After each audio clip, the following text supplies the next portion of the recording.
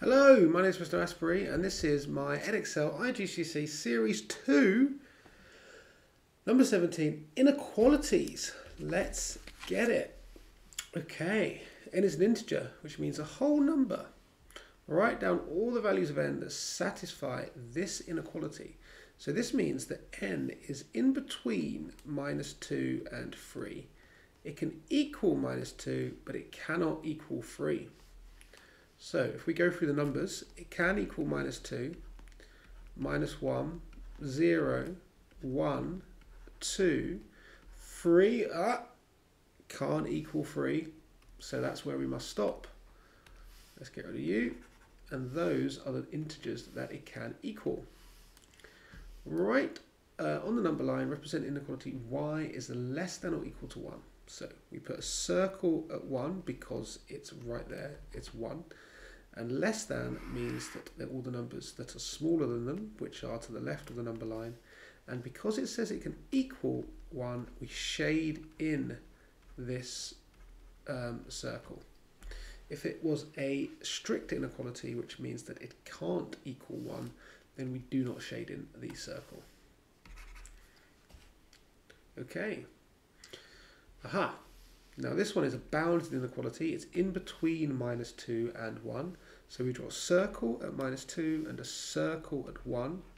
And we draw a line just connecting them because it's bounded in between. But because -2 it can equal, we shade that one in, and that is done. Write down all, so n is an integer. Write down all the values of n that satisfy this. Okay.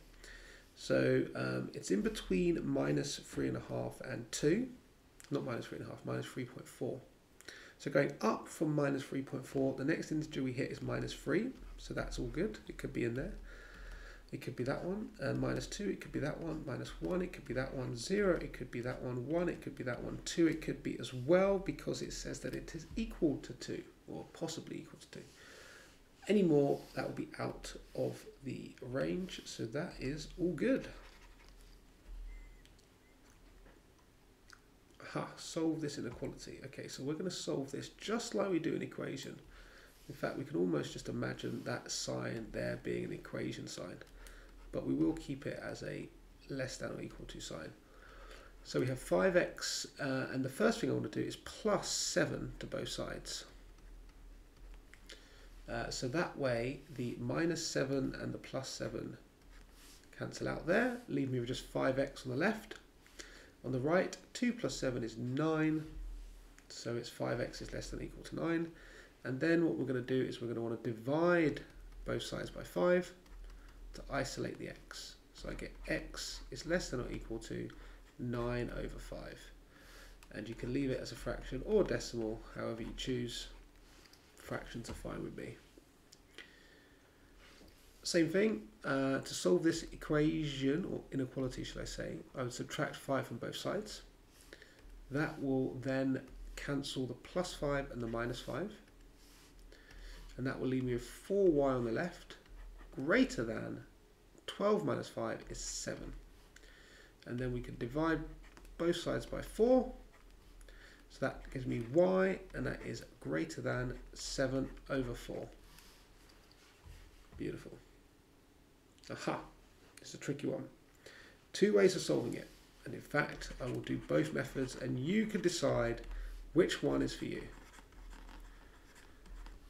Method 1 is we just divide through by a negative.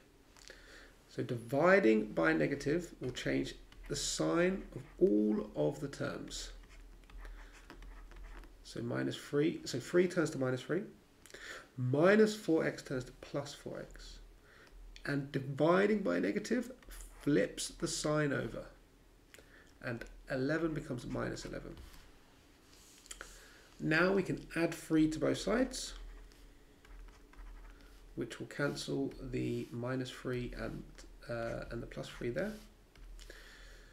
That will leave me with 4x, and then we have -11 plus 3 is a -8. Divide through by 4 gives me x is greater than or equal to -2.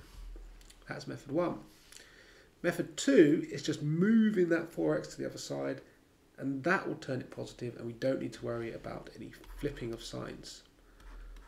So adding the 4x to both sides, let me just do that clearly. So I'll write it out like this. I will add 4x to both sides, as this will cancel the minus 4x and the plus 4x will go. That will leave me with 3 is less than or equal to 11 plus 4x. I'm then going to subtract the 11 from both sides. So 11 and minus 11 will go. This will leave me with 4x. 3 minus 11 is minus 8. Divide through by 4 gives me minus 2 is less than or equal to x. And if we wanted to, we could write it the other way round. X is greater than or equal to minus 2. I was starting to like method 1 actually. I was always a method 2 guy, but method 1 just seemed quite good. Okay. Aha. This one's not as tricky actually, because you could just plus the 3q over. And that will give me, well those will cancel, and that will give me 5q on this side is greater than or equal to 31. And then just dividing through by 5 gives me 31 over 5. So that's definitely the best way to do that one. Again, this is an integer, so minus 2 it can be, minus 1, 0, 1, 2, it can't be 3, so we stop there. This one, we always move the smallest x term, or in this case t term, first. So I'm going to subtract 2t from both sides. That's going to cancel these two, and that's going to leave me with 5t over there. Minus 8 is less than 7. I can then add 8 to both sides to get my t on its own. So that gives me 5t less than 15. And then finally we can divide through both sides by 5 to get t is less than 3. And then represent it on a number line. Well, we put a circle at 3. We draw a line to the left because it says less than, and all the numbers to the left are less than. And we don't shade it in because it can't equal 3. Some people put it at 2 because they know it can't equal 3. That would be wrong, because that would miss out all of the decimal numbers in between 2 and 3. So we have to put the circle exactly where that number is.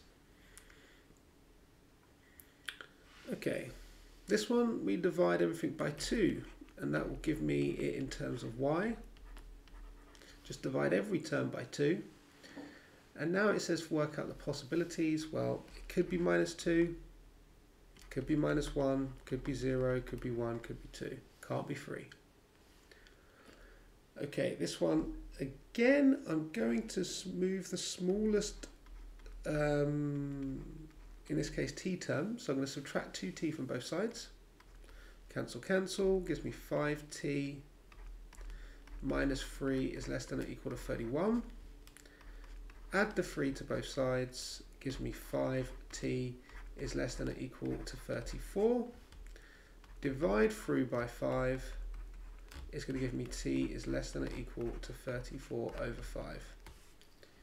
Beautiful. Okay, probably the trickiest one because we've got a bit going on here, but when we've got this like bounded, we've got x in the middle, numbers on the side, we just do it to all 3 kind of sides of the inequality. So the first thing I'll do would be add 3 to all 3 sides. Minus 7 plus 3 is minus 4. These will cancel, so leave me with just 2x, and this will give me 8. And now I could divide every side by 2 to get me a single x. So minus 2 is less than or equal to x, which is less than 4. And that is a lovely 3 marks. And it says represent it on the number line. Don't mind if I do. So 0, I mean I put 0, I put a circle at minus 2, because that number's minus 2, and I put a circle at 4. I connect them up with a straight line, and then I check, are any of them possibly equal to?